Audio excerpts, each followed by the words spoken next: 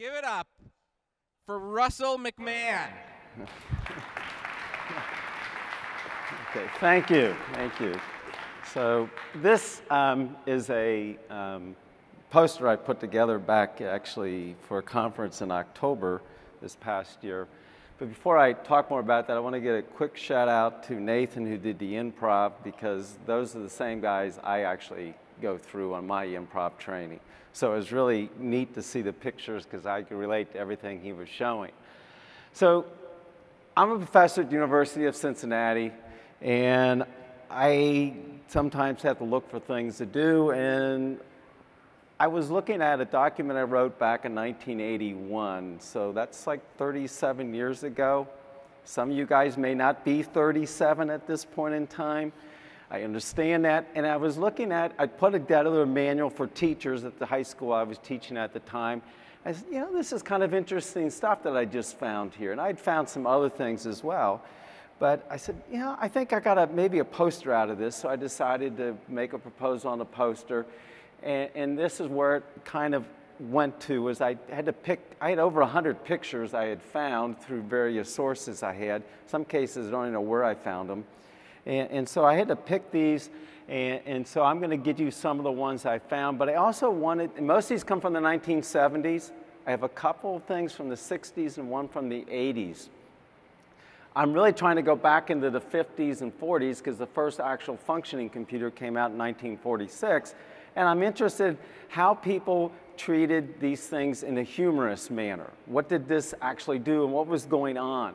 So in the 1970s, just to give you a quick idea, there was some things going on with robots. In 1971, there was an attempt to use AI, pretty interesting, to control a robot called Shaky the Robot. It didn't work too well, I suppose. In 1972, Stepford wives came out. Anybody know what Stepford wives are? Okay. There'll probably be a Stepford husband someday, I'm sure, as well. And then in 1977, you may know something about a little swashbuckling type of movie that came out with some really darling robots. R2-D2 and CP3O came out. So robots seem to be a kind of a theme that I ran into when I was doing this. So you're going to see a few slides in that. But before I get to that, there's a few other things that humor came out. Sometimes humor was meant to slam a company. Now, back in that time period, who was the number one? Who was the top dog back in 1970? Anybody know? IBM. So there's give me a couple of slams here you're going to see in IBM. And if you look at this, you might pick up on these right now. The computer is down. Everybody think. To don't bother to think. What was IBM's motto? It was think. So this is a shot at IBM, of course. It's interesting because other people took this same concept of think. Bill Gates did it at Microsoft and was think smart. Okay, let's think dumb. I don't know. But think smart there. So it was kind of interesting that I saw other people move this concept a little bit further here. But this was my oldest comic I found. Anybody familiar with Archie? Okay, this was actually 1965, which I thought was fascinating because this would have been in a high school. I can't think of any high schools that actually had a computer there. But we have the principal and the secretary. You bought this computer at an Army surplus sale. That's pretty amazing right there. And he says, yes, and to test it out, I put all my qualifications of those as students. This is a wonderful report. Even came out, it's classified as public or private, or personal or public. And he says, my results are marked private, which he thinks is pretty cool because he says, you know, that we're keeping information private.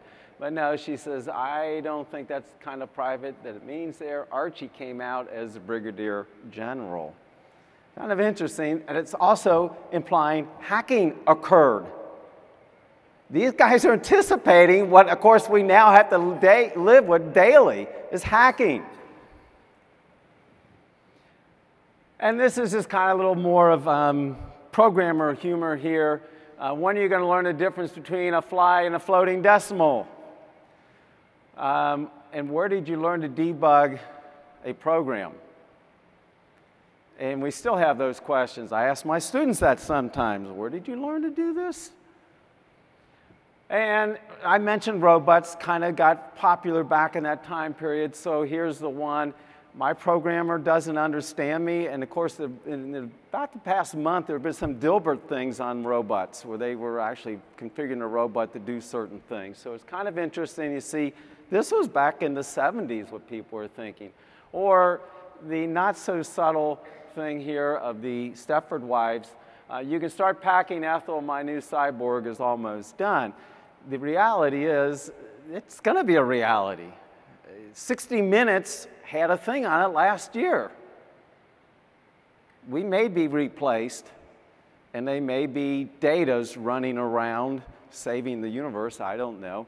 But it could happen in some way, shape, or form. There's another thing that I picked up on this. We know there's not many women in IT, so this is what it really shows here. If they do, they have menial tasks. And then computer dating, which I think is kind of cool because it's particularly the one, gee, my first computer date, I wonder what he's gonna look like. Yeah, okay. Computer dating has been around since the 60s as well.